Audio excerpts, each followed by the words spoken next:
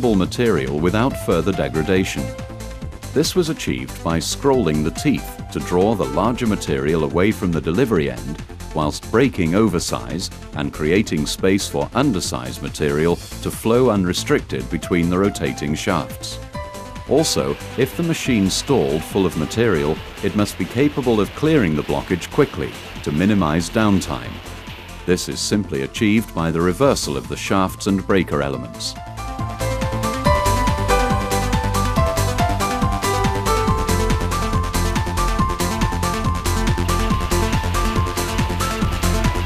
Having successfully achieved this within the demanding underground environment, it became evident that the sizer's ability to process both hard-dry material and wet be applied to other surface and underground applications.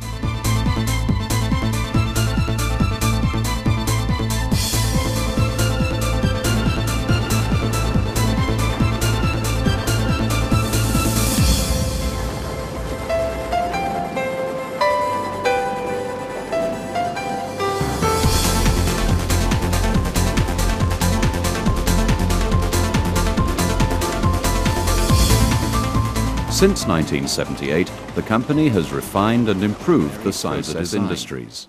Action is accomplished by the teeth cooperating to break mineral by three separate breaking actions, known as the primary breaking action, secondary breaking action, and tertiary breaking action.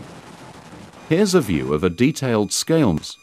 A lump of coal is deposited into the machine. It will be seen that the lump in size is approximately the same as the center distance between the shafts. Primary breaking action is achieved by the mineral being gripped between the leading faces of opposed teeth.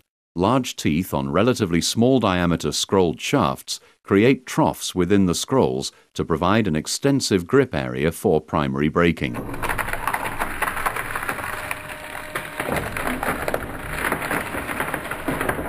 The secondary breaking action is achieved by the mineral being gripped between the leading faces of teeth on one shaft and the rear faces of teeth on the other shaft. The third stage of breaking occurs as the contra-rotation